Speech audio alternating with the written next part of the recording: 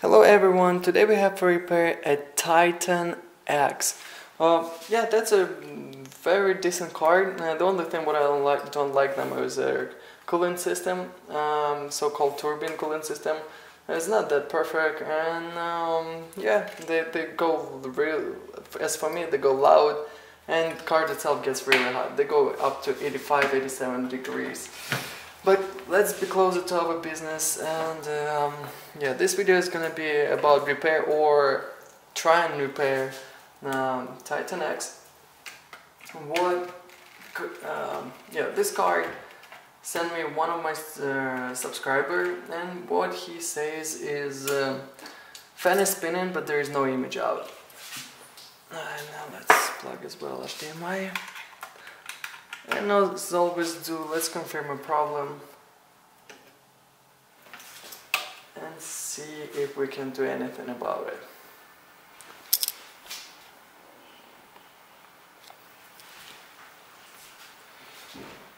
So it stuck on 2E, there is no image, and yeah, fan is spinning. So first we start from a resistance mode, and yeah, so let's start from a chip first. On a chip we have 6 ohms, which is in the range of normal. On a memory, it's actually dual phase memory. We have 36 ohms, which is in the range of normal. Here is a 12 volt, we don't have a short. Here is a 12 volt, we don't have a short, which is normal. Oh, this phase is 5 volt, we should have a kilo ohms. And okay, yeah, we have 2 kilo ohms, it's normal, but this phase is 5 volt, and basically a power to a driver on our diagnosis. So in actually most cases, when one of those keys burns out, this phase burns out as well, and it takes a driver as well. Here is a driver for making those 5 volts over here. So resistance is good, and yeah, let's keep going. On a PCI we should have more than 300. 600 is normal, and yeah, so long so far everything looks good. So yeah, let's go and measure power then. And yeah, let's go on a chip. We have volts. On the memory we have 1.5 volts. Here's 12 volts we have. Here 12 volts we have. Here 12 volts we have. 5 volts we have. 3 volts we have, and a PCI Express we have a volt. So long so far everything actually looks good, but there is no image out.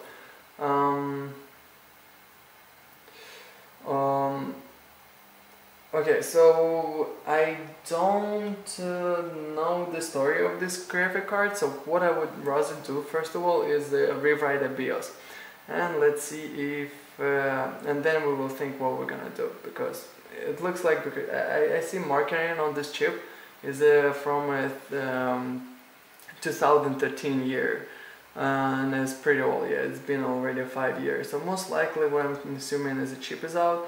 But yeah, let's write first a BIOS. Take me in small, breathe me in and let me go. Filling the lungs inside you, and the blackened eyes make my way into your mind. Just to know what you knew. Restless every time we start locking eyes. Lost control. It's paradise with honesty, but I'm in the dead of the night.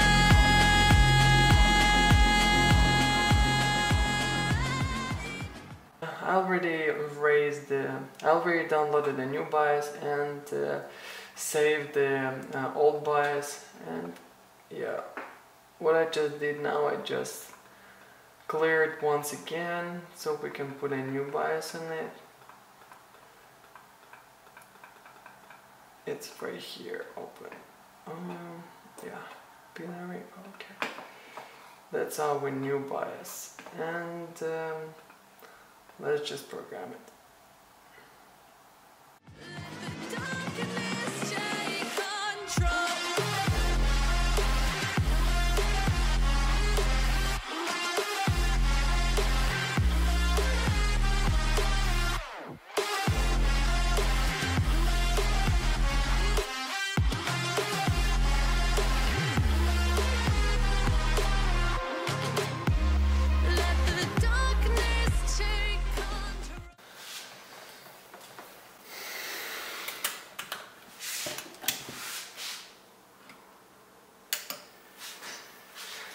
Okay, so 2A, 38, and we have a picture. 3A, we have a picture. And crystal really getting hot. Nice. Very lovely, what can I say? So yeah, I've been testing this car already for a while, and I gotta say, I like this car.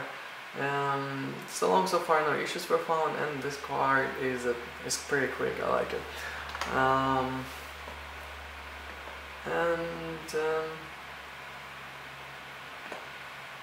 Yeah, all driver was installed with no issues, and as well I overclock it a little bit, and it still holds up perfectly fine. Let's talk a bit about our graphic card. I was thinking, since this video was short, let's talk a bit about BIOS itself. Whoever has more questions or has something to say or wants to correct me, please write down in the comments below.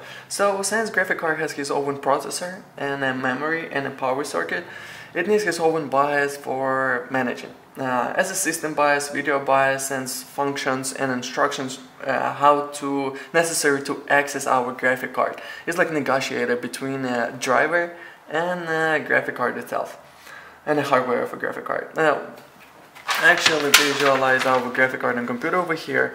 So once we launch our computer, system BIOS connects to a video BIOS by bus, which is PCI, PCI Express, AGB, ACA, and sends operation to launch our video BIOS. Then a video BIOS initializes already a work of all graphic card, and in necessary interacts it back to our system BIOS. And after already load a Windows, the video driver enters the role of an intermediary, which has a huge functionality and works on the principle: we have our application, we connect our driver, we go to our BIOS, and then we access our hardware. Or it works straight application, driver, hardware. About repairs, yes, not that often, but still happens. And last one, when I remember, I had a card with a problem with the fan. Fan wasn't working fine. We were thinking that the problem with the fan itself, but after writing the BIOS, fan started working perfectly fine. And now the story what I have is, I have a guy who bought his card, and after a week he burned it. By how? He was overclocking. And then he brought it back straight, and they refused him to change it. After 2 minutes. After 2-3 minutes, they just refused him exchange it. He got surprised. He was like, how? So I actually seen it.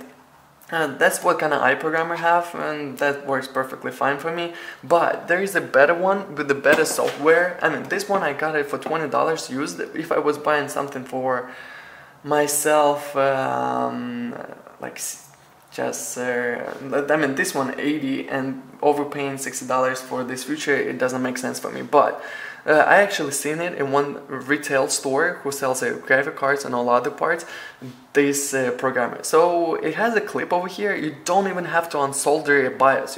They just connect it, clip it, and on a computer they have a perfect software where they can see all characteristics of a graphic card. And obviously they saw that this card been overclocked, and yeah, once it doesn't have factory settings, they obviously will refuse you to exchange a graphic card. So retail stores, not all of them are stupid. So yeah, that's in 2 words. Please subscribe, throw some likes, and thank you for watching.